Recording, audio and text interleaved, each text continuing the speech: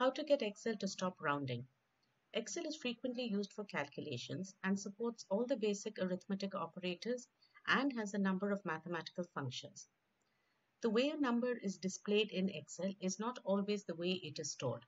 In this example, I have a list of numbers which are displayed as whole numbers, but when I select the number and look at the formula bar, I can see it actually has many decimal places. So now I want to stop Excel from rounding this number off in the display. There are two ways of doing this. The first is to use the button on the ribbon. So I select this. On the home menu, there is an option to increase the decimals. So I just keep clicking this until all the decimal places are displayed.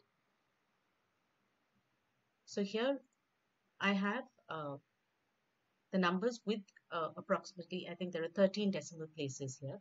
So now Excel has not rounded it and I have the full number. Now, the other way to do this is to, let's just go back to what it was before, Control Z. Now the number is rounded.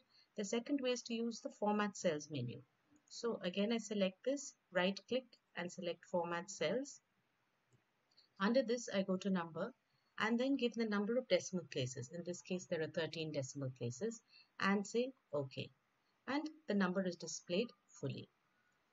This is how to get Excel to stop rounding. Please read the appended article for more information.